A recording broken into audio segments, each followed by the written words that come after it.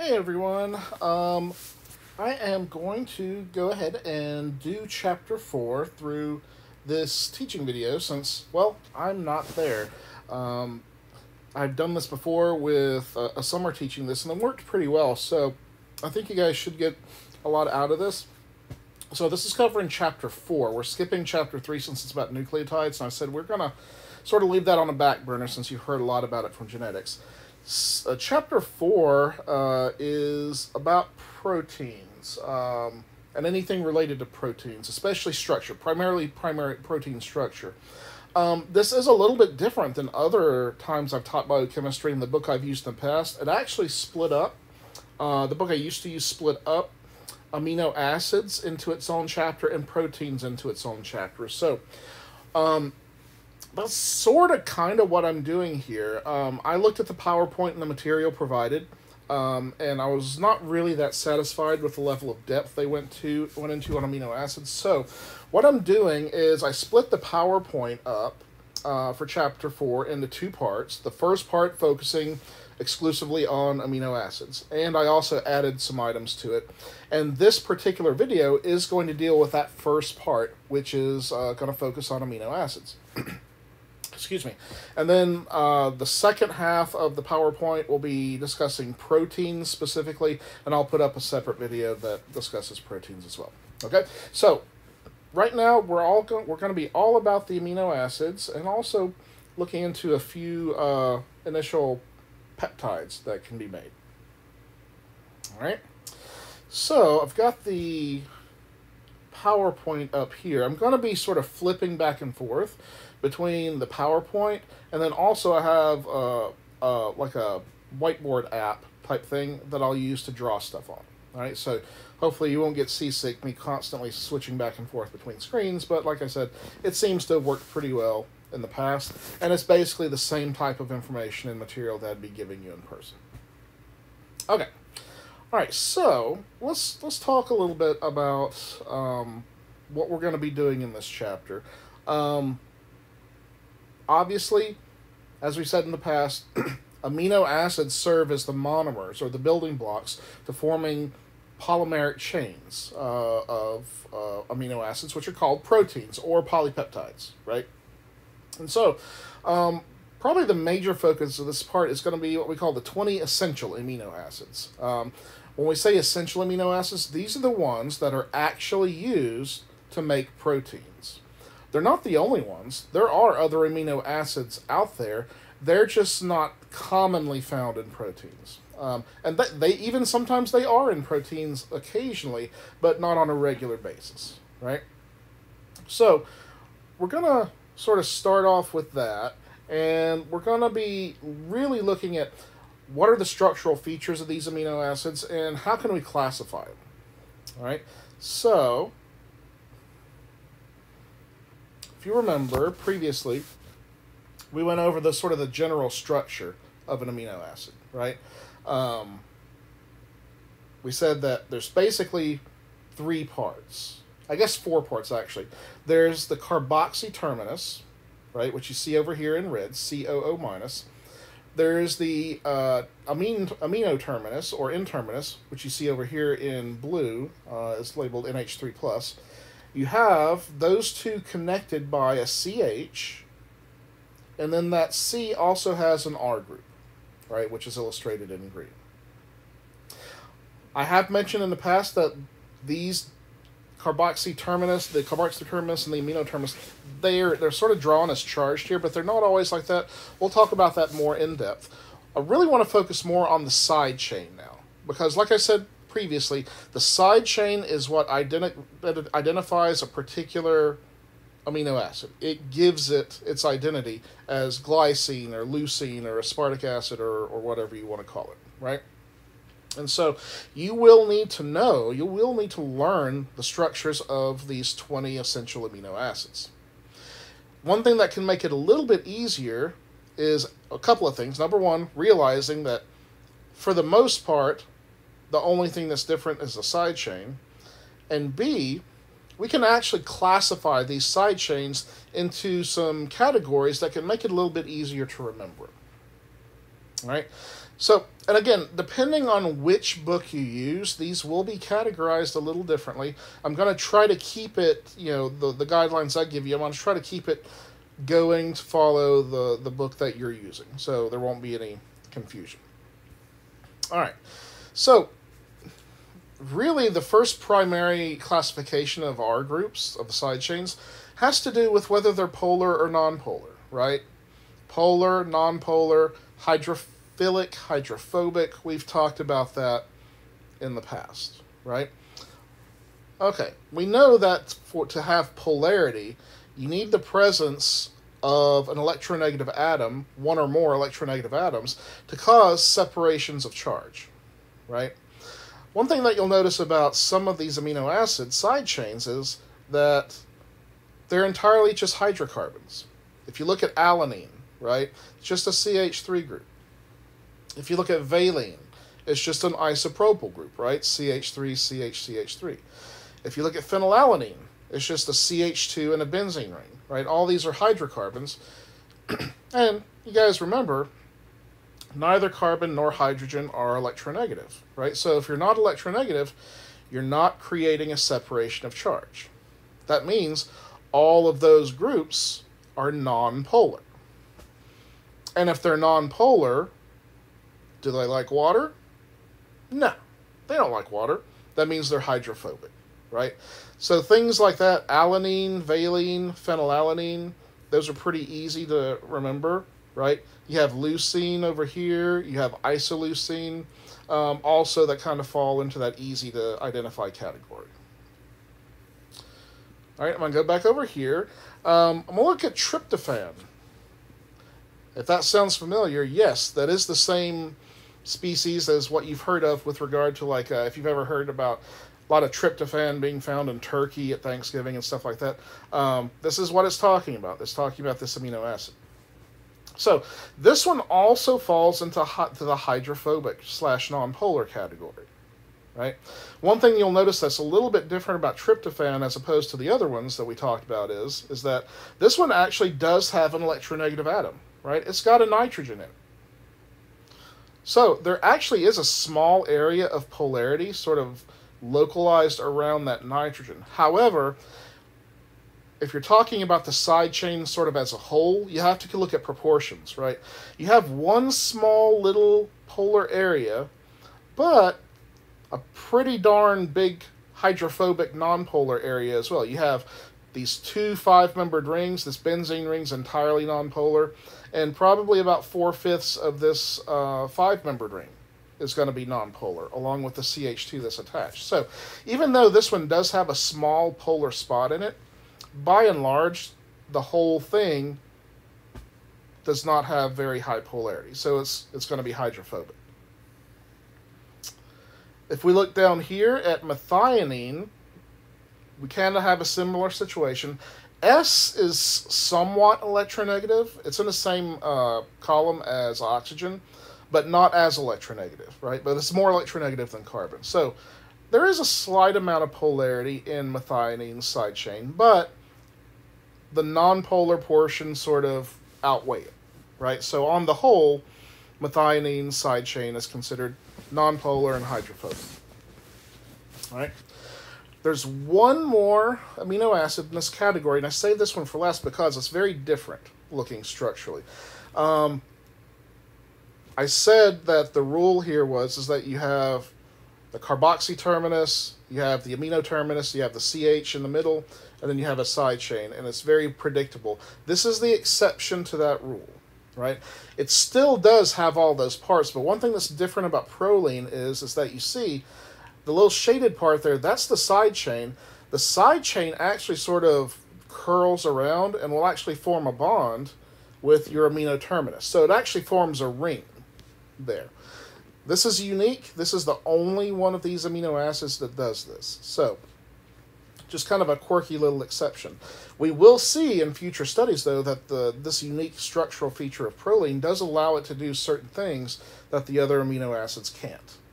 And vice versa. There's some other things that this shape sort of prevents it from doing as well.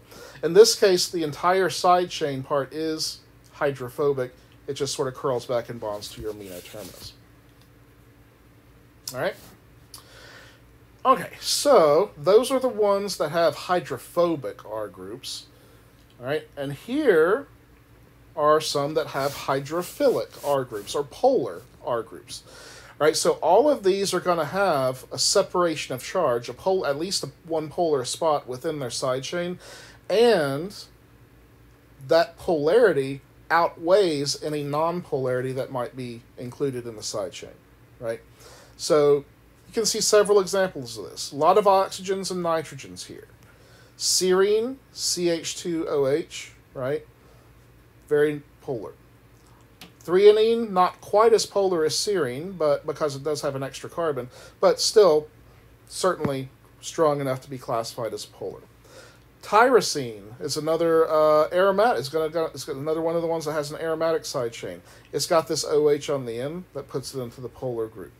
Asparagine and glutamine each have primary amide groups. That's the C double bond O with the NH2, right? So, 2 electronegative atoms there introduce a good bit of polarity. Okay.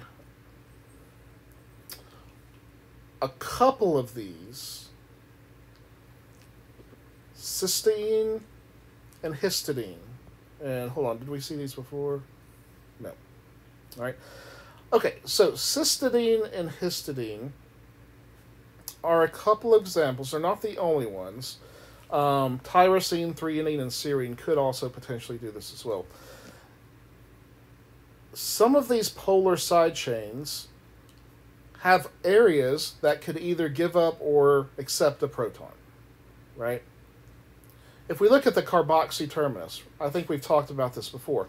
You know, these are the carboxy terminus, sort of the default way that these are represented by the book is as COO minus, but we've talked about it can exist as a protonated portion. It could be COOH.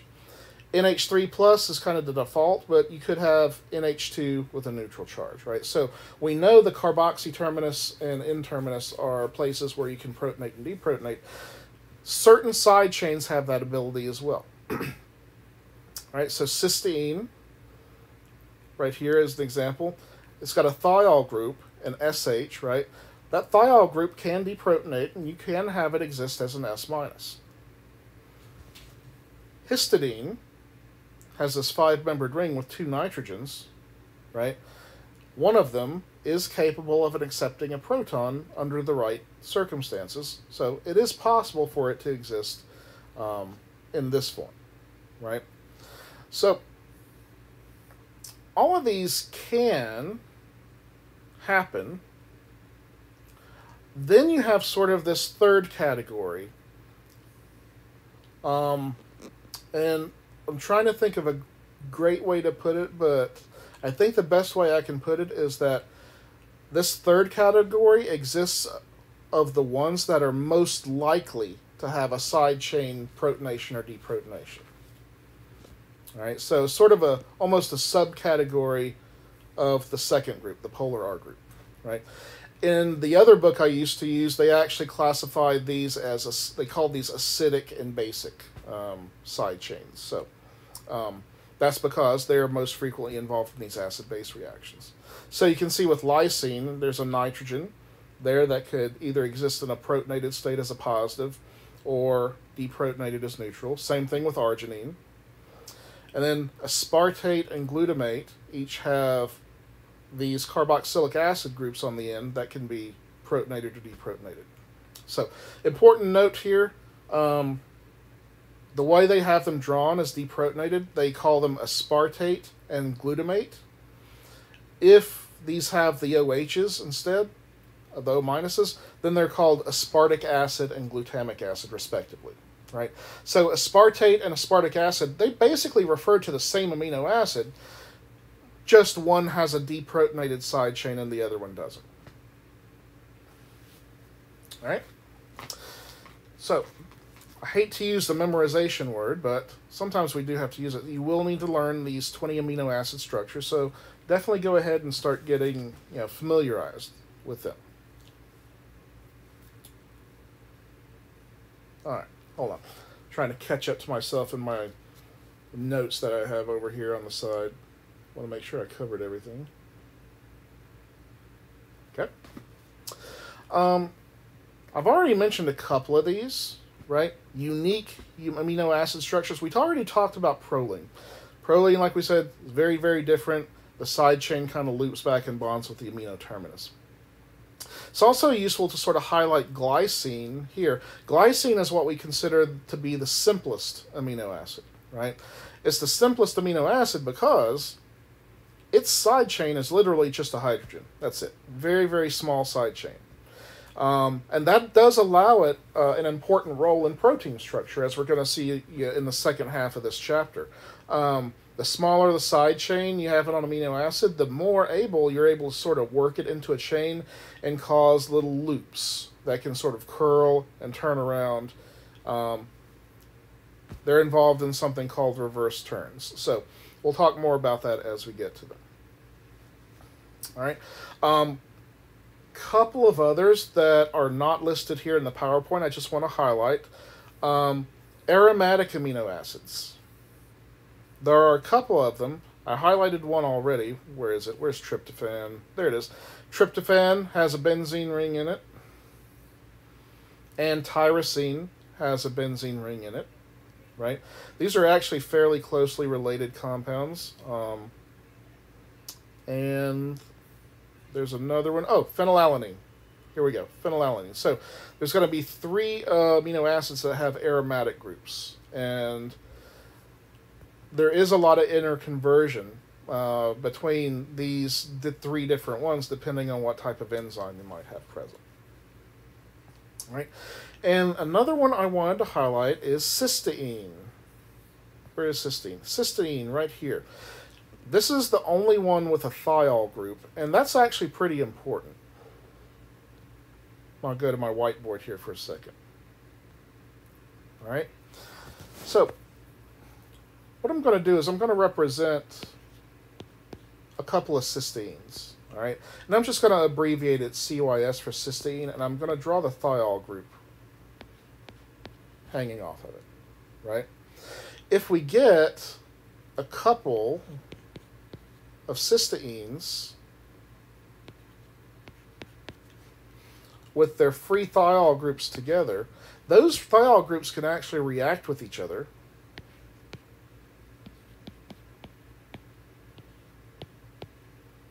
and connect the 2 cysteine residues.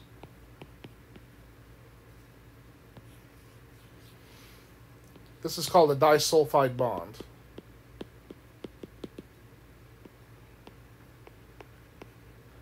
And that's a term that's not unique to amino acids or proteins. That's just a chemical group.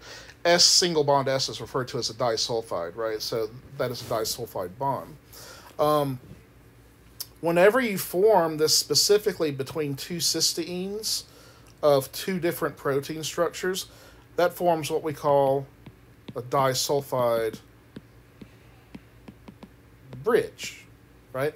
And it sort of links them together, right? So instead of having 2 long polymer protein chains, you link them together, and now you have one, right? One really big one that's just sort of connected. We're going to find out later on in chapter 4 that this is an inherently crucial feature in formation of the proteins and making them into a useful, reliable structure for their purpose. All right, so yeah, cysteine is a very, very important amino acid.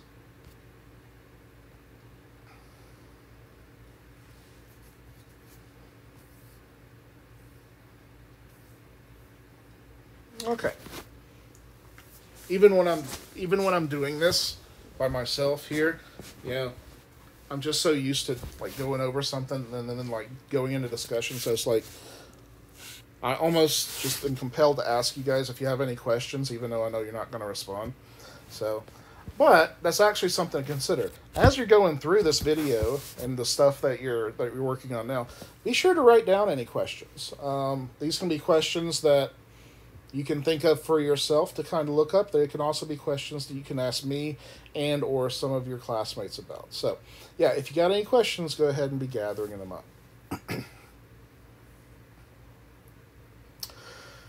Okay, so like I said, there are other amino acids out there, right? It's not just these 20. These 20, like I said, are the ones that are most commonly found in proteins. There are a few other ones, some of them occasionally found in proteins, and some of them that sort of have standalone functions by themselves, including as hormones. All right? So here's a few examples here, and what you'll see a lot of times is that um, other amino acids, a lot of times they're just simply derivatives of the 20 essential amino acids, right? So, for example, if you look at the top there, proline is one of our 20, right? Um, there's another one that's really closely related called hydroxyproline, and that just simply has an extra OH group hanging off of one of the carbons in the side chain, right? Same thing with lysine, right? Lysine over here, you see, and right next to it you have hydroxylysine, just has an extra OH group, right? So subtle difference, but it can make an important overall difference in the function of the amino acid and the protein that's part of, right?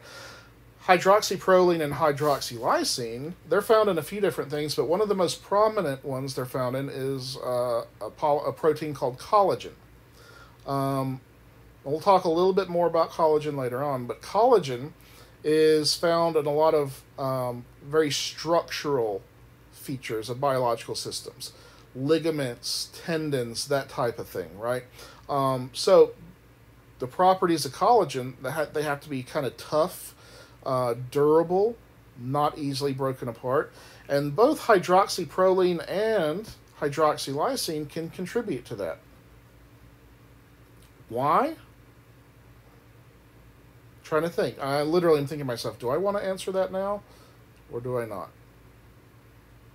I'll go ahead and tell you. Extra OH means they're extra capable of hydrogen bonding as opposed to their non-hydroxylated counterparts, right? And we'll see the importance of hydrogen bonding once we get to actual protein structure. But in essence, these give extra hydrogen bonding that helps to sort of stabilize the physical structure. All right. One more example here. You can see we have tyrosine, which is one of our 20. This one's a little bit more derivatized than the other two, right? You have this big other benzene ring, as well as some iodines and an OH. This is a derivatized form of tyrosine called thyroxine. And this is one of those that can act as a standalone compound. This is actually a hormone that is secreted by your thyroid gland, and it's used as a portion of regulation. It's used to regulate various different forms of metabolism within the body, right? People can have deficiencies of thyroxine or abnormal excesses of it, and either one can be controlled with medication. So, lots of other examples. These are just a few of them. Okay. Catching up in my notes. Give me a second. Okay. All right. Well, those are the major structural features of amino acids, right? So, once we have amino acids, what do we do with them? Well, we know, of course, they're the building block of proteins, right?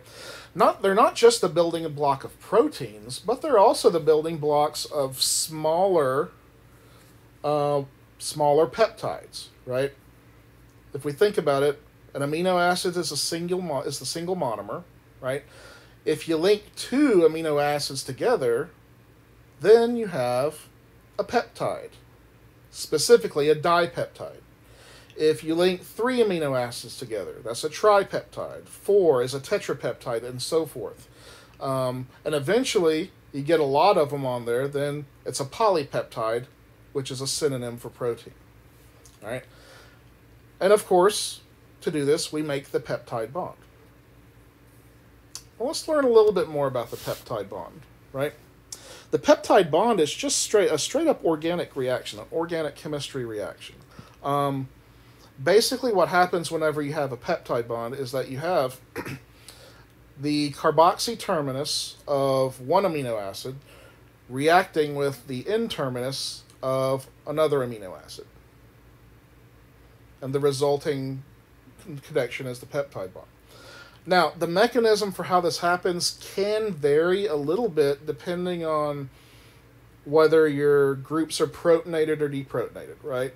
So we said both the carboxy terminus and the N-terminus can be in different protonation states. What I'm going to do is I'll show you just sort of a baseline mechanism that, you know, is pretty universally accepted, all right? So,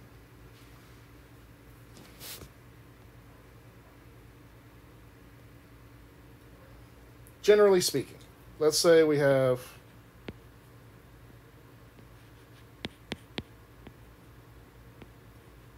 that should be a 2.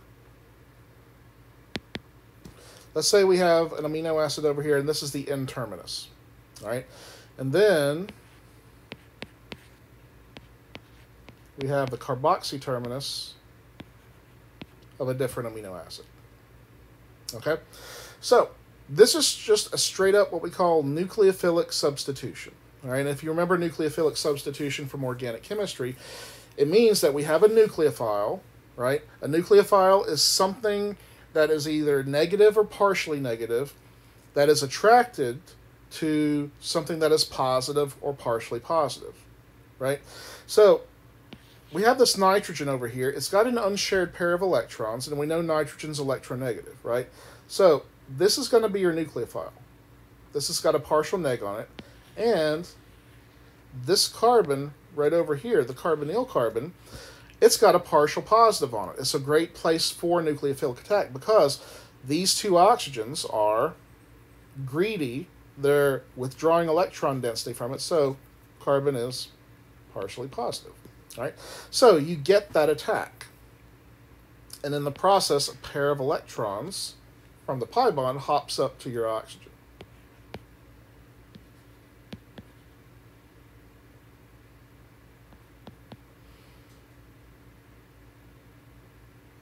I didn't really think this through as far as drawing this part, so apologize if the bonds are drawn a little aesthetically unpleasing.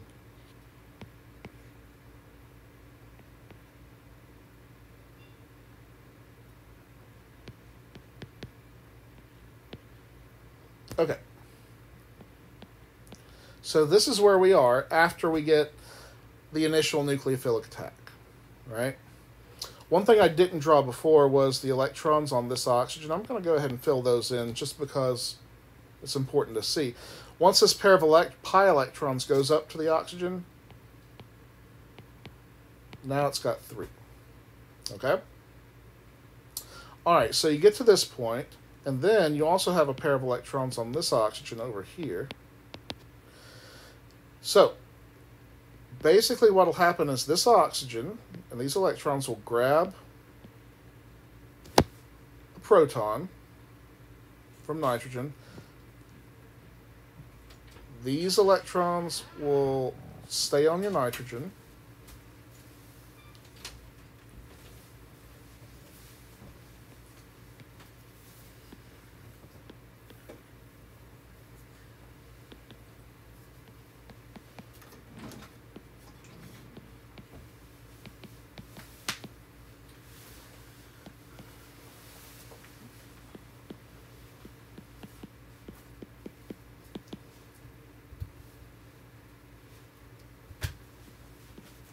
And you'll end up with that.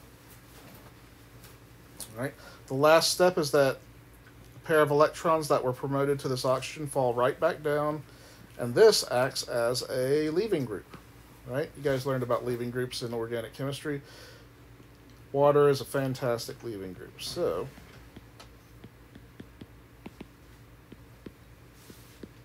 when all is said and done,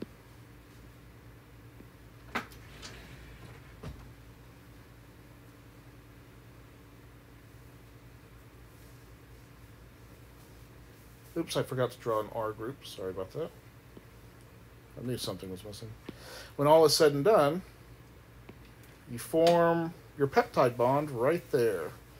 And then water is given off. right? This is an example of a condensation reaction. Anytime you have a condensation reaction, some sort of small molecule is lost. Doesn't have to be water, but water is probably one of the most common. Water, NH3, CO2, HCl, all those are examples of condensation byproducts. In this case, the condensation byproduct is just water. All right? But more importantly, we have our peptide bond. And this mechanism works no matter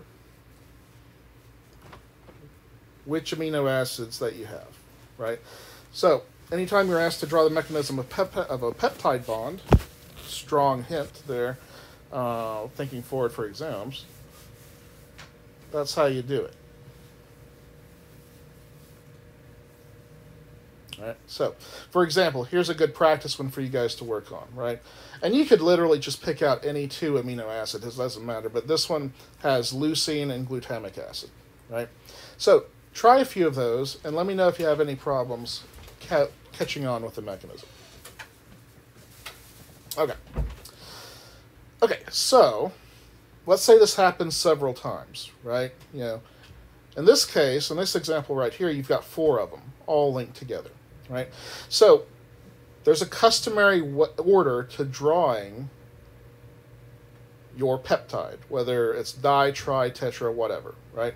You always want to draw them from what we call the N-terminus end on the left to the C-terminus end on the right. Your peptide is always going to have a free amino terminus that hasn't reacted, and it's always going to have a free carboxy terminus. Always make sure the N-terminus is on the left and the C-terminus is on the right. Okay? Just a little bit of terminology. I've even used this a couple of times. The different amino acids that are found in here are oftentimes referred to as residues, right? So a protein with 1,000 amino acids would have 1,000 amino acid residues.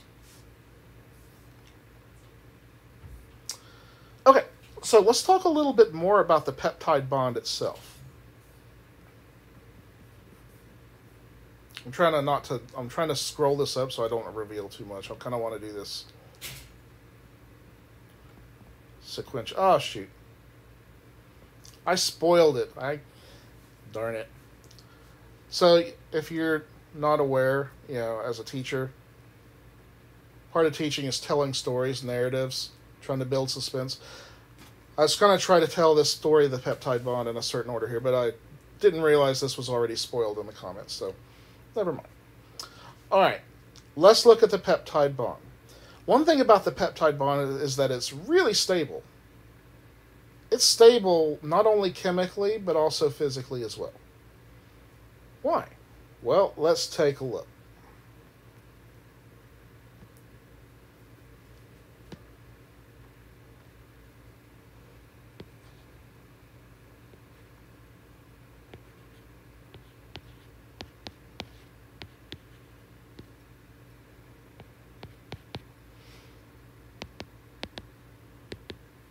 All right, so we're going to look at this in a couple of different contexts. The first is chemical stability, right? So back in organic chemistry, you probably learned about several properties, features that would help to chemically stabilize a molecule, a functional group, whatever, right? One of them is resonance. Right? If you remember, you can draw resonance structures when you have available unshared pairs of electrons and or pi electrons, right? The ones, you know, those are commonly found in double and triple bonds. All right?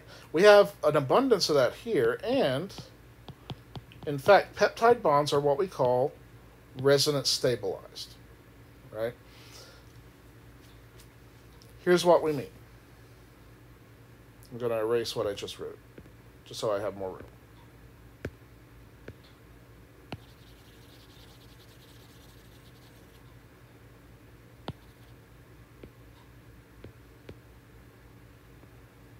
All right.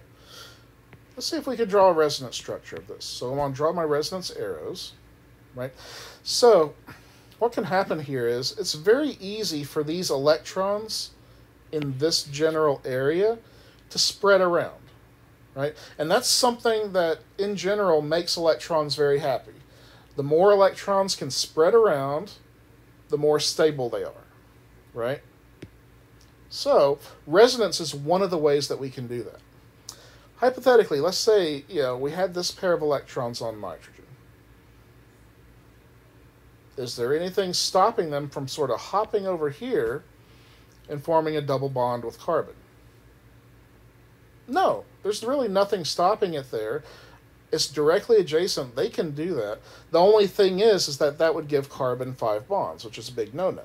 However, carbon can actually alleviate that by taking a pair of its pi electrons and just giving them completely up to oxygen.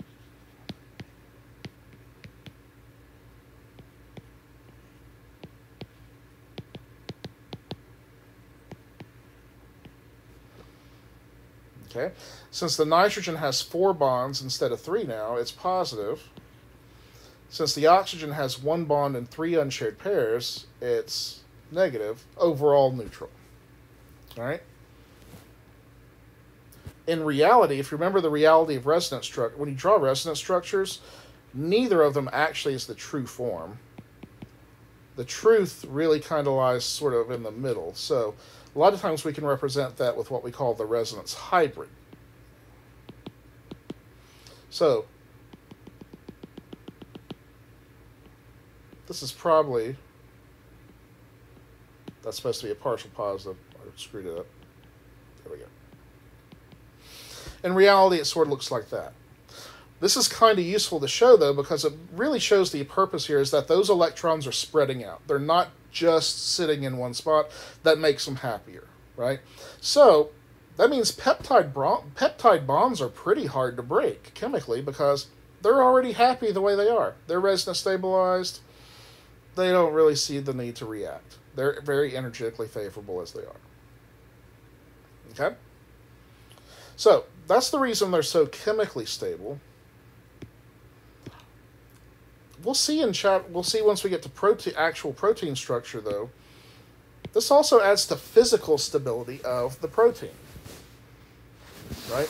Proteins, as we are going to see, are very dependent on having a certain folding structure. They're a lot like ribbons in a lot of cases. They're these big long ribbons, and they have to be sort of folded up in a certain way to allow function, right? And they have various forces, structural features sort of holding them in that form. And one of those, one key to that is going to be the peptide bond. One thing about the peptide bond is that we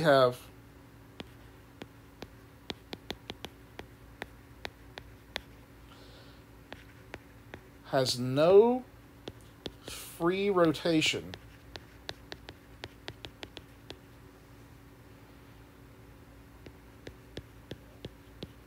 around the carbon-nitrogen bond within. All right, so if we draw a peptide bond,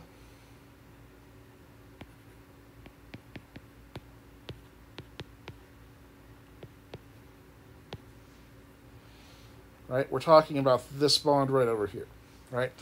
Normally, whenever you have a single bond, you can have free rotation. Literally, you can have atoms spinning around a single bond, sort of like blades on a helicopter, right? Or a windmill, right? And this constant movement means that the physical orientation of your molecule constantly changes, right? However, this doesn't happen with this bond, even though it looks to be a single bond. Why is that? Well, the answer is the same as it was previously, resonance. We know that even though in this structural example, we draw it as a single bond, I could draw the resonance structure of this.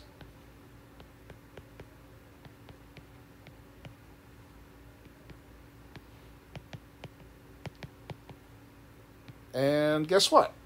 In this resonance structure form, it's not a single bond. It's a double bond, right? The truth, as we said, in the hybrid lay sort of in between.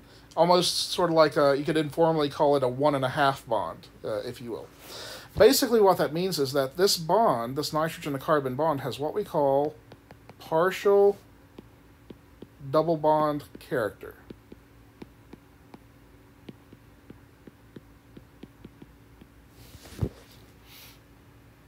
If we have even partial double bond character, it's going to be locked into place and you're not going to be able to spin around it. And that's very important for the peptide bond because, like I said, that helps give the backbone of proteins of that certain amount of physical stability.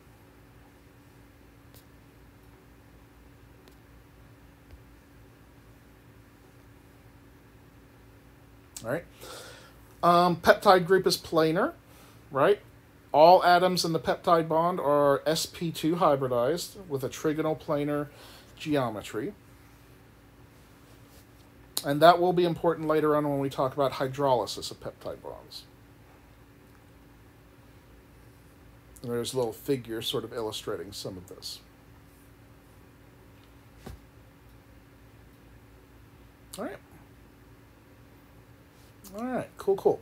So we've talked about the structural features of amino acids and then also formation and features of the peptide bond. Let's talk a little bit about peptides. Not proteins yet, but peptides. Of course, once you form a peptide bond, you've instantly formed a peptide of some sort. And there are all sorts of very interesting, useful, biologically active peptides. I'm not going to go over all of them because that would just take insanely long. But I do want to highlight a few of them just so you can sort of get a taste of their importance and see why amino acids mean more than just being building blocks for proteins. All right. Here's an interesting one that you guys probably have heard of before. It's called aspartame. Aspartame is actually a dipeptide of aspartic acid and phenylalanine that's been derivatized a little bit, right? So if you look at the far end of this structure here, you see that OCH3. The carboxy terminus end of phenylalanine has been converted into an ester. So it's been altered a little bit, but there is a peptide bond between aspartic acid and phenylalanine. All right. Aspartame, if you've probably heard of it as a sweetener, right?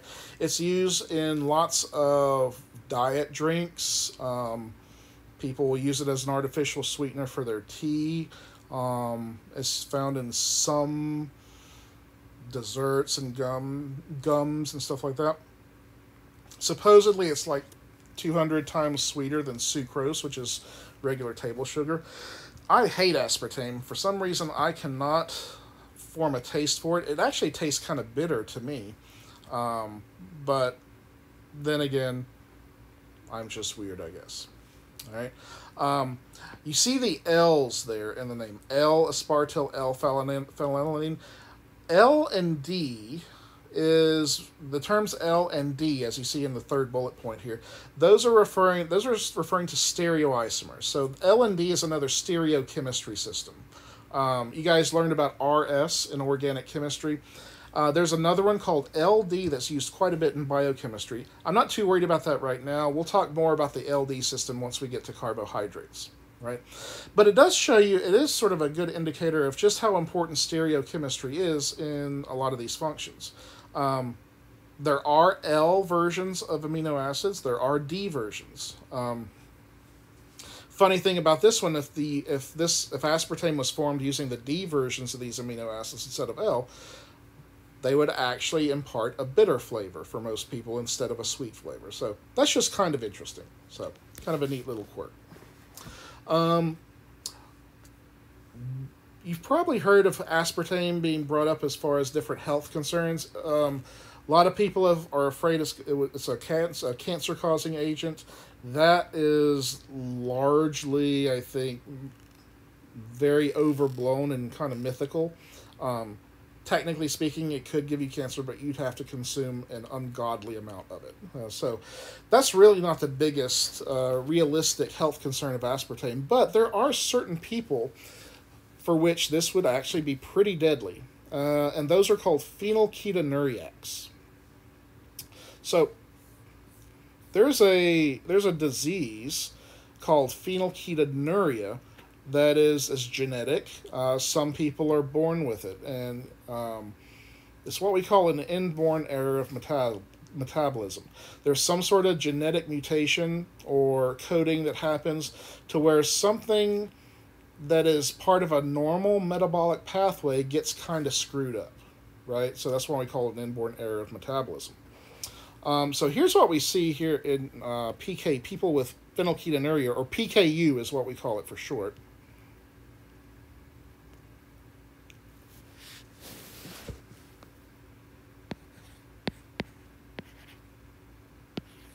All right, and it's all centered initially on one amino acid, and that is phenylalanine. By the way, I don't think I've mentioned this yet. All the amino acids have a standard three. There's two abbreviation systems for them. They all have a standard three-letter abbreviation, and they all have a standard one-letter abbreviation. I like to use the three-letter one, and that's what we're seeing here. PHE stands for phenylalanine. All right, so if you have phenylalanine in the body, there's a couple of different fates that there's a couple of different things that can happen to it. All right, one thing that can happen to it is that it can be converted into tyrosine. All right, now this is a metabolic reaction, and as we're going to see as we go on, most metabolic reactions are all catalyzed by an enzyme, right? A biological catalyst. This particular enzyme is called phenylalanine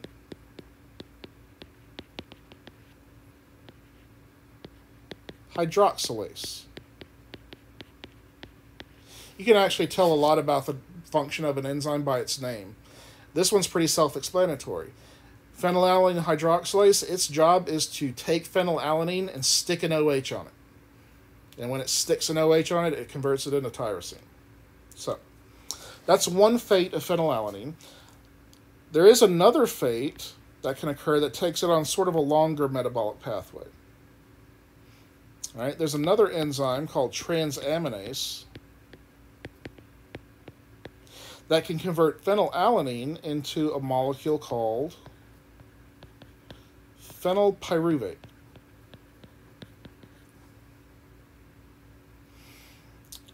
And phenylpyruvate can go on to a couple of things. It can be converted into phenylactate. Hold on. Yeah. Phenylactate, and then phenylactate can be converted into phenylacetate. Okay. So, this happens all the time. In a normal functioning human body, our phenylalanine goes each of these directions, right? However, people that have PKU have a deficiency of this enzyme, natural deficiency. They just don't have very much of it, if at all, right? So, what do you think that does? Well, if you got a bunch of phenylalanine in your body, that means a lot of extra phenylalanine is being converted this way, towards this pathway. And that's bad, right? We have phenylpyruvate, phenylactate, and phenylacetate, and at certain concentrations at all given times. But in this case, we have too much of it. And that's a problem because all three of these have some level of toxicity. The really most problematic one is phenylpyruvate. If you have too much phenylpyruvate, this can interfere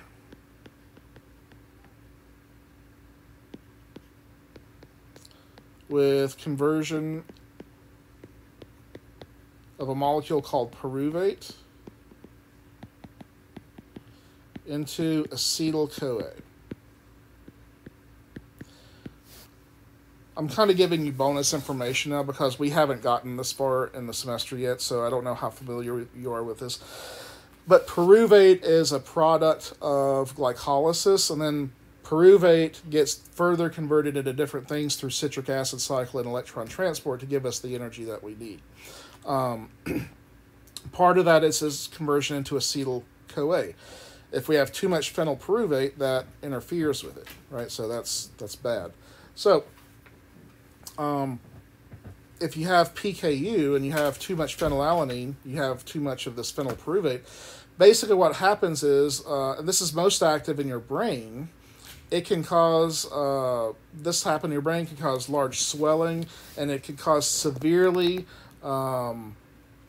impaired cognitive function, and if left untreated, it is deadly. It will kill you. So, not good, right? However, PKU is not a death sentence. It can be controlled. You just have to be very, very careful about your diet. You want to avoid anything that has phenylalanine whenever possible. So, if you actually look on a lot of food and drink labels, you'll see a special message to people that have PKU, like warning that this product does contain phenylalanine, or that this does contain aspartame or something like that. So they can be sure not to consume it. So pretty interesting dipeptide there. A couple of other ones. Glutathione. This is actually a tripeptide consisting of glutamic acid, cysteine, and glycine bonded to each other. This is what we call a radical scavenger, an antioxidant. You've heard that term probably a lot in marketing and stuff. A lot of things can get into our body that are what we call oxidizing agents, and these can attack biomolecules sometimes, especially your DNA and RNA. So basically, something like glutathione kind of acts as a shield. It takes one for the team, right? And instead of allowing your other biomolecules to get bombarded with this and oxidized, it itself will interact with the species and be oxidized. This can happen, and no toxic materials are made as a result. All right. So if you look at this slide over here, you can see that glutathione, thanks to that cysteine residue, it's got a thiol group hanging off. Look in part A here of this picture. Right? So what can happen is, if you have an oxidizing agent present, basically what happens is two molecules of glutathione are each oxidized. And you can see that in part B, right? And what happens is, as they're oxidized, they form a disulfide bond. We mentioned that a little bit earlier, with each other, right? To form this product. This is non-toxic. This does not hurt anything to make, but it does enable some of your oxidizing agents that are present to be used up and then less available to attack other portions of the body, other biomolecules.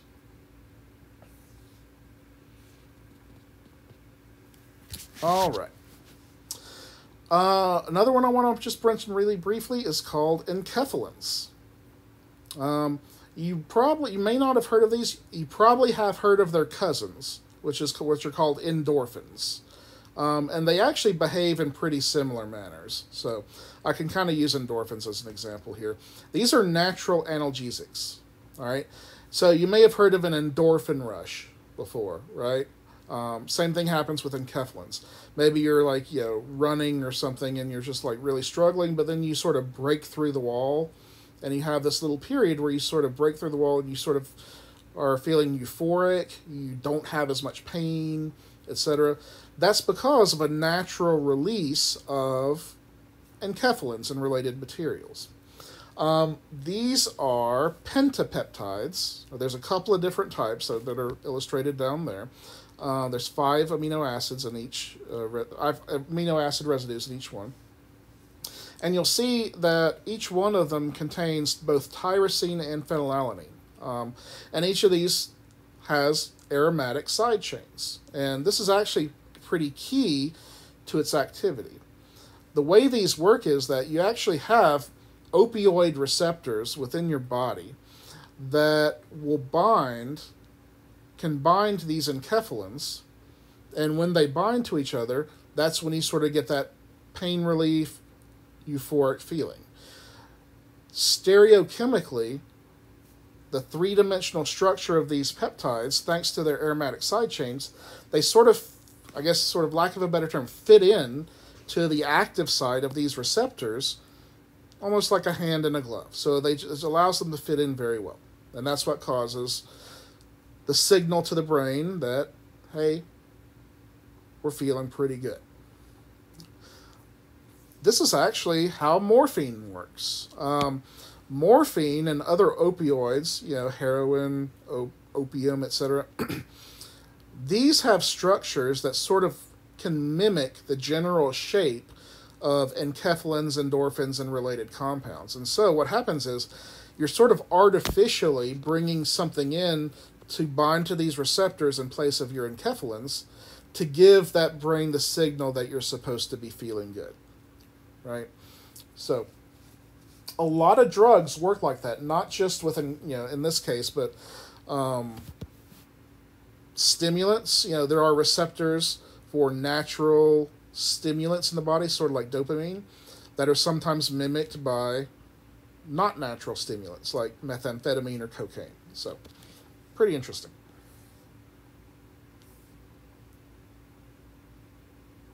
Okay. All right, deep breath. We're on to the last part of this discussion, and this is going to be a little bit of a changing of gears. I'm going to go back to talking about amino acid structure rather than peptides, but we're going to specifically look more closely at the acid-base properties, right? I alluded to the fact multiple times that amino acids can exist in different protonation states. That's why sometimes, you'll see the carboxy terminus, for example, drawn in its protonated form and sometimes not. All right? So if you look at each one of the 20 essential amino acids, all of them have at least two places that could potentially protonate or deprotonate it. It's going to be your N-terminus and C-terminus. Sometimes your side chain will as well. If your side chain is acidic or basic, that can give you a third place. All right? Most of them only have two, some of them have three. Here's a table. This is not in your book. This is one I imported from another book. But keep this handy. This is a very, very important resource, and I will allow you guys to use this resource on an exam.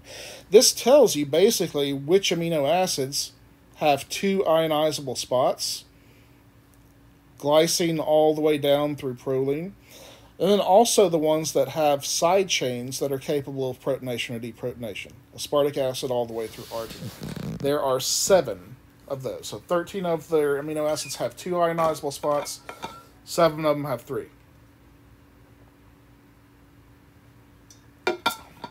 Sorry, I paused to get a drink of water there. All right? So, it's important to recognize what are the contexts when you're going to have a group of some sort. Sorry, my iPad is getting thrown around here. It's important to recognize what context you're going to have a protonated group and what context you're going to have when you have a non-protonated group. All right? Let's go over an example.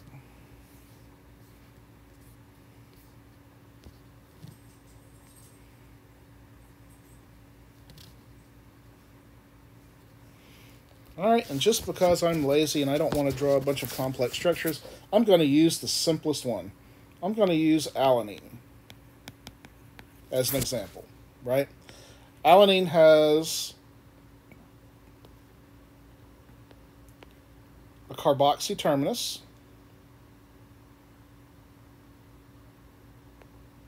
trying debating how I want to draw it. I'll draw it. I'll extend the drawing. One second.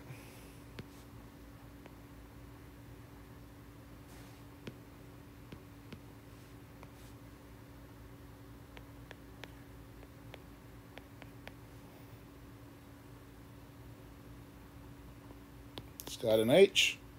Its side chain is H. That's why it's the simplest one. And then we have our amino terminus. I'm going to go ahead and draw it like that. Okay, so what you can do is you can sort of represent the different protonation states that happen by sort of imagining going from one extreme of the pH scale to the other. So let's start off at really, really, really, really low pH, a very acidic environment. Okay? All right. Let's say the pH is 0 here.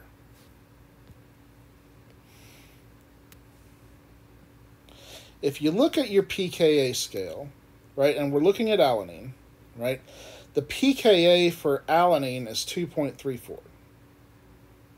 Or, excuse me, 2.34 at the carboxy terminus, 9.69 at the amino terminus, right? So you're very well below each of those, so that means everything is going to be protonated. All right? You're not going to start deprotonating anything until you start approaching a pH the level of the first pKa value. All right. Looking at these two, 2.34 and 9.69, that can tell you which group deprotonates first, right? Which group does deprotonate first, the one with the lower pKa or the higher pKa? If you don't know, think about it. Look it up. Awkward pause in there, so you're looking it up. It's going to be the one with the lower pKa, right? The lower the pKa, the more likely something is to lose a proton. So, if we start off here, and we start ratcheting up that pH of the solution, and we sort of cross the threshold of the first pKa, that means we start deprotonating, right?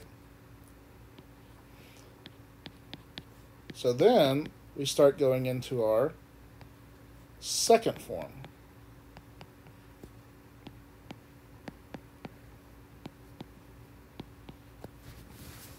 It looks like that.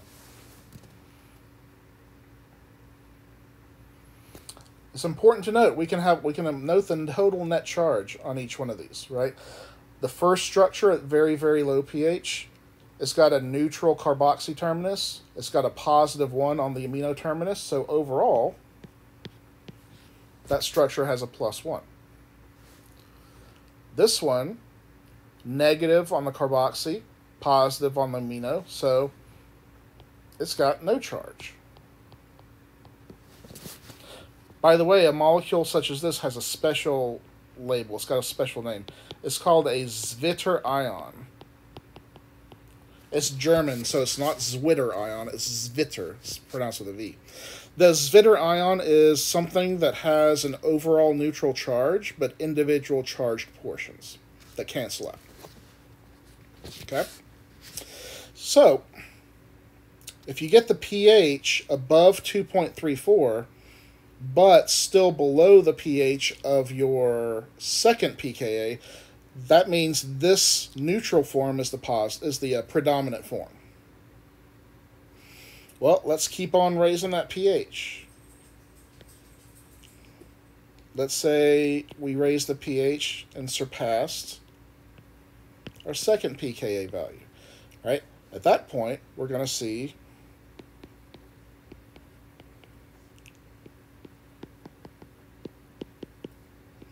that NH3 group deprotonate and form NH2. And when it goes from NH3 to NH2, it becomes neutral. And in this case, we have a negative carboxy, a neutral amino terminus. So overall, the charge is -1. So going from very low to high pH changes the overall charge on the molecule from +1 to neutral to -1.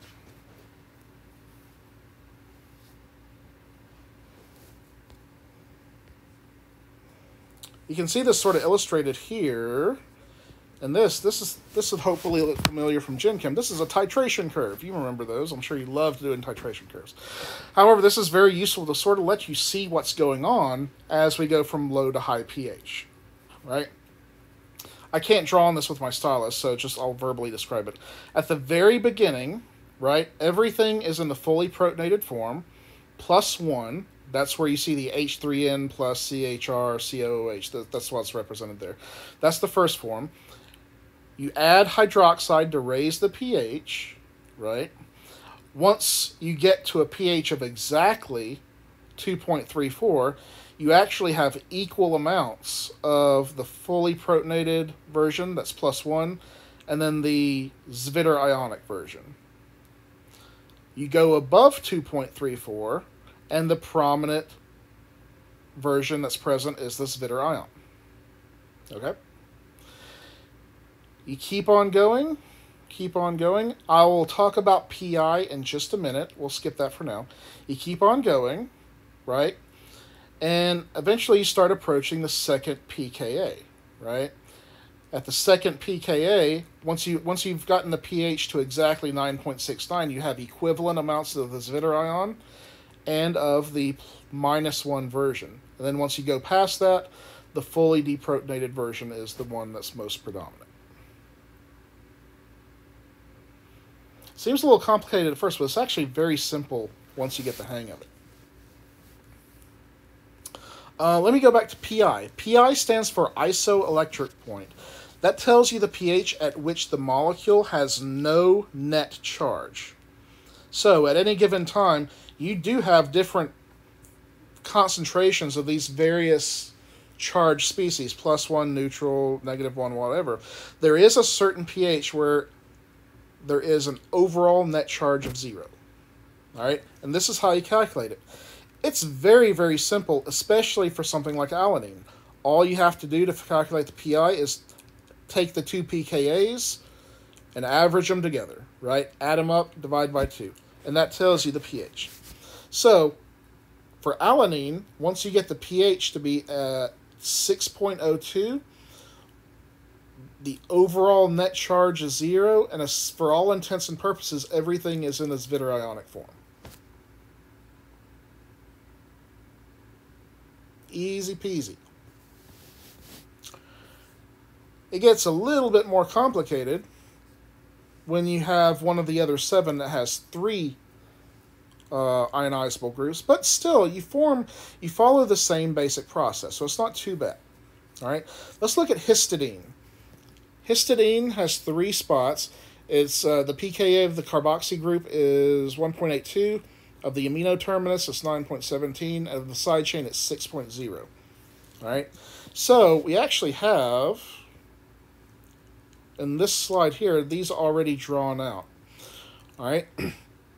So again, just like with alanine, at pH of 0, very, very low pH, everything is protonated. So your carboxy group is protonated, it's neutral. Your amino terminus is protonated, and it's positive. And then the left nitrogen on your side chain is also protonated and positive. So histidine at very, very low pH, you have a net charge of +2. You increase the pH. Which one of them deprotonates first? Well, you can always tell if you're confused by looking at the pKa chart. Lowest one deprotonates first, right? So the carboxy terminus is going to deprotonate first, so it acquires a negative charge. Amino terminus is still positive. Side chain is still positive, so now it's got a +1. All right, look at your second pKa. That's going to be on the side chain, right? 6 comes before 9, so that one's going to deprotonate next, all right? So if you go to your third structure there, now we see that the side chain has become neutral. So we have neutral side chain, positive amino terminus, negative carboxy terminus, net charge of 0, that's our Zwitter ion. And then lastly, as we get to a pH of 9.17, we see deprotonation of our amino terminus, and you have a negative net 1. All of these with 3 ionizable groups have 4 possible structures based on protonation state. The other ones all have 3.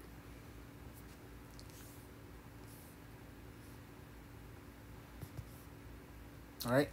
Isoelectric point is a little bit more complicated here, although it's still not hard. If you have an amino acid that has more than 2 pKa's, here's what you do.